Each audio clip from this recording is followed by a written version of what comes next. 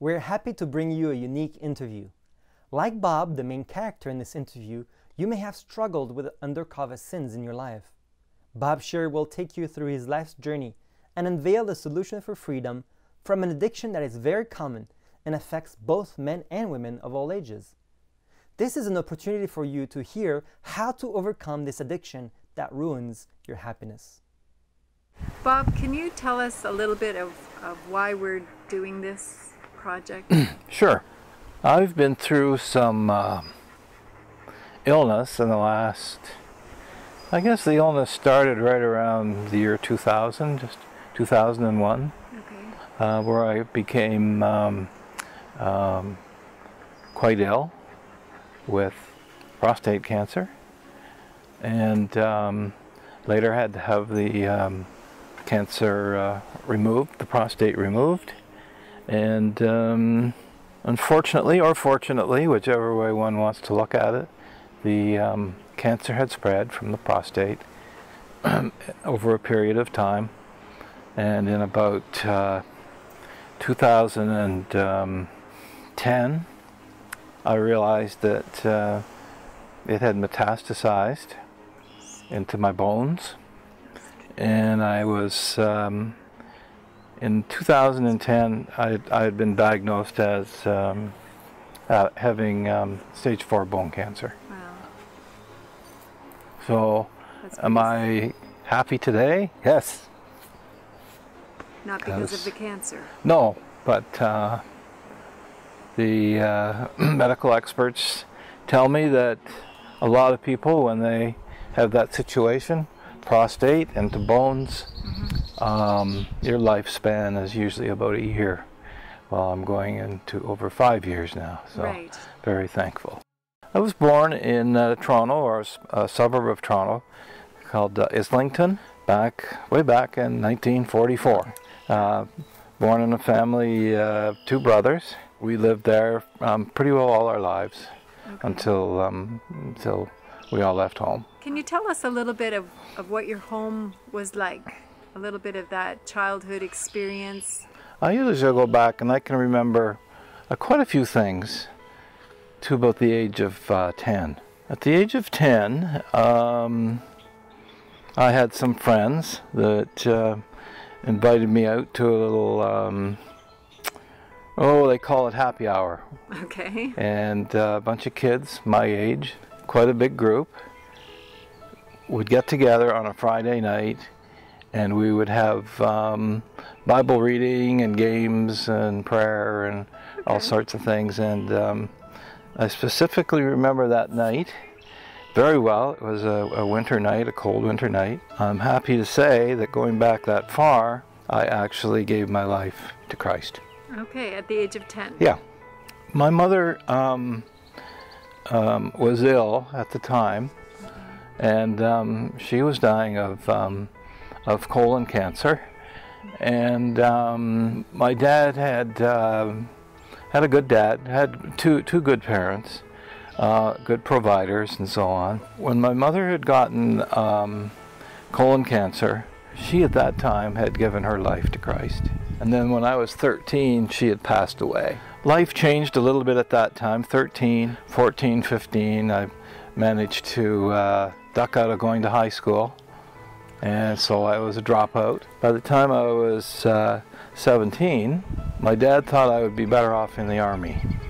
So I joined the Army for 3 years and was discharged after 3 years, honorably discharged. Served all my time in Canada. In 1967, actually just prior to 67, a year or so, I met my good wife Darlene. In 67, fall of 67, we married. I had a good marriage for about 12 years until I decided I wasn't sure if I wanted to be married anymore, as a lot of fellas do. And when I look back at it now, I think, my goodness, here I've got a very good woman, Christian woman. All of a sudden, I thought, I'm not so sure I want to be in this situation. We had 3 young children at the time that God blessed us with, a 2.5 and a 7-year-old. That wasn't strong enough to make me stay put. Sometimes when the evil one decides he wants to get back at you, and me giving my life back, you know, back in when I was 10, maybe he was saying, hey, we'll just see how strong you are, and we're going to just see how far you get with being a Christian. I, at that point, thought that the grass was definitely greener on the other side. It just wasn't working, and I got in with the wrong group and so on. Never got into drinking or drugs or that sort of thing. I did smoke tobacco cigarettes for a while, but after a while I gave that up. So it was quite an experience in those earlier years. I mean, people are going to be wondering, they're going to say, well, he didn't do drugs. He smoked cigarettes. Well, a lot of people smoke cigarettes. He didn't drink alcohol. What could it be that this fella had a struggle with? Yeah, basically, I was, just so that you know, was hitchhiking to a Christian hockey practice in Long Branch, and I got picked up by a guy who basically introduced me to pornography at 10. At 10. Very immature. My folks, my dad in particular, never really spelt things out for me. You know, he'd throw a book at me maybe here and there and say, well, read this, this will tell you all about it, you know, and you know, not in my opinion the best way to go about it. So as a result, my opinion is that the adversary got in there, and after my decision at 10, and very happy about it, and then some of my friends laughing at me and mocking me because of it, is probably going to say, well, I got other plans for you unless you've got, you know, some good Christian parents, so to speak. My mother was dying, and as I said, she died when I was 13. So I didn't have a long time with her, but I did realize she was a great Christian woman just before she died. And prior to her death, she was just a mediocre type of life, a very good woman, no real bad habits, but not what I would say a thriving Christian, as she got weaker and weaker and then she passed. I meant to be genuine in my beliefs and so on, but getting back to the addiction I had was a real stumbling block for me. Yes. I was not, it just seemed I could not get a handle on that. And did anyone else know about that sin? Yes. Okay. Yes. So did you feel like you had support to help you through that stage, or was it more at arm's length? Not in a big way, no. Okay. Something like that you kind of keep secret. Yes. You don't tell too many people about it. From what I understand, it's a very, very common problem in today's world. It sure is, yeah. More we thought it was bad back then. Yes. At the age of 10, yes. You know, 60 years ago. Yes. Now it's more common with all the media availability. Yes, yes. Right? So how did you learn more of what Christ wanted for your life? When did you learn more? I mean, you've told us that you're married, then you left your wife. Yes. You were caught up with addiction, and yet you were still very involved with church, right? Yes, I hid the addiction from everyone, including my wife. I feel I did a very good job of hiding it. I would buy, of course, pornography material and hide it. You know, lock it up under key. But you know what? It's there, and when you want to fix, you're gonna go and find it, and then when you're tired of it, which all addictions you get tired with, and you know, whether it be drugs or whatever, you got to get something better, something stronger, something more effective, and it's no different when it came to that. So I would be always on the hunt. How did Christ help you overcome that? Well, I'll tell you, I felt that by getting married would be the solution. Right. Have a good woman. You now don't need to resort to that, but you know what? That didn't last too long at all. And not that my wife wasn't a good woman and a good lover. She was a very attractive woman. But the porn thing, they make it so attractive and so seductive that you're just, don't know what word to use for it, but you're bound would be a good word. Yeah. So this is where we need power outside of ourselves. Absolutely. Yes. So how did Christ demonstrate that power to you then? Well, I eventually couldn't live two lives. I went home one night and told Darlene I won't be coming back home. Okay. That was in 1979, and didn't tell her the reasons, just that we were having struggles. Oh, when you have something like that, when there's something that's in between, you can't have oneness. No, that's right.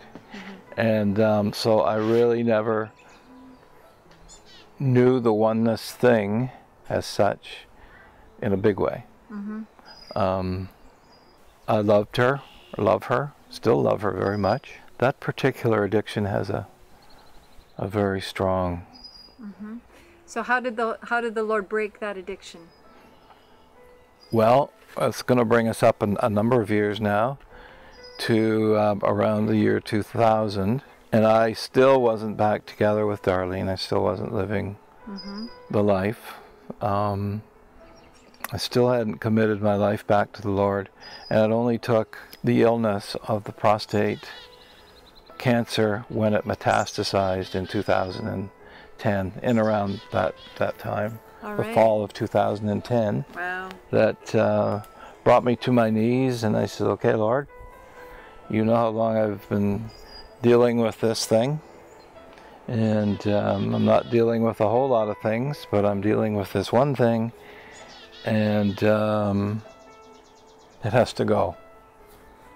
There's just no other there's no other way. Yeah, there's no other option. You're either going to take it from me, like your word says, you will. And I think all along I've been asking you to help me with it. Instead of taking it. Yes. Because it's like any addiction, if you can still have it a little bit, kind of have the best of both worlds, you know, you're going to try and do that. Well, it doesn't work that way. No. It just simply doesn't work that way. So I was disobedient all those years, and then I got to the point, was it the sickness that made me want to come to Him and to get rid of it? I just knew that was a big problem at that time. Don't just help me with it anymore, take it from me. You've got to take this thing from me, lock, stock, and barrel, totally. So that so that I actually hate it. And He did. And He did. And He did. Praise the Lord. Yes. Praise the Lord. So it's gone. I was waiting it's buried. a long time for that request. Yeah, it's buried, and He's forgiven me as far as the east is from the west. Thank God. It's interesting that if you were diagnosed with stage 4 bone cancer in 2010, and that's also the time where you asked Him to take that away. Around that time, yep. That He gave you much longer than 1 year. That's why when you first asked me, am I happy? How could I not be happy? Yes. How could I not be? Because He's given me all this extra time to get things right, number one. Okay, so how has that evolved? What do you mean, how have you made it right? How have things been made right? The addiction is gone. It is no more. It's not even a bit of an issue not even a little bit. That So it made caused me to get back with my wife, and my children are older now, and So you're back with your wife now? back with my wife now, and have been for over 5 years. Yes. Another praise the Lord. Yes. After being separated, how many years? 79. 30 years? I 31 believe it years? was 31 years. Yep. Wow. Miracles still happen. And the addiction, by the way, lasted 51 years. 51 years. It's a long time. It sure is. It sure is. A wasted life. So what would you say that the Lord has done for you in the last 5 years? Besides helping you overcome, what else has He done in your life in the last 5 years? He's brought me closer to Him.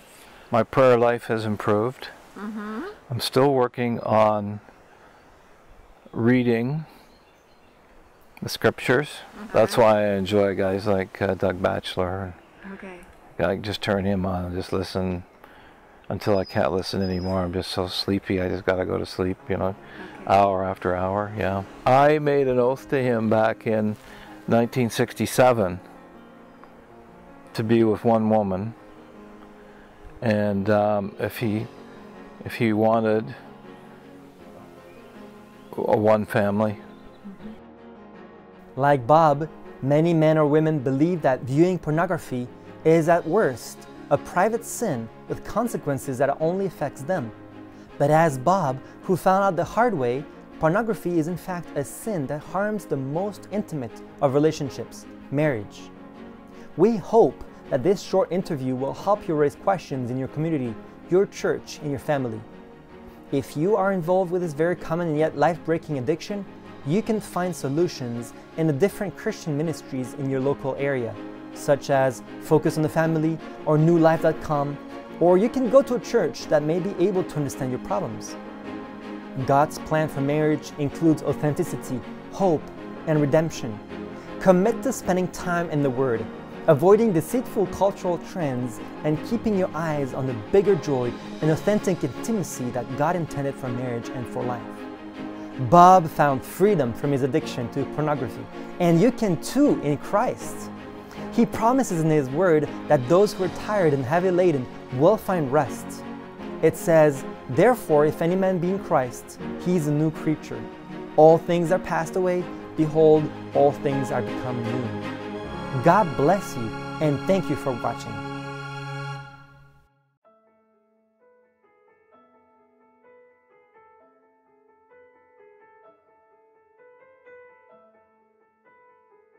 My only concern is that I'm not getting to enough folks to tell them about this great plan of salvation.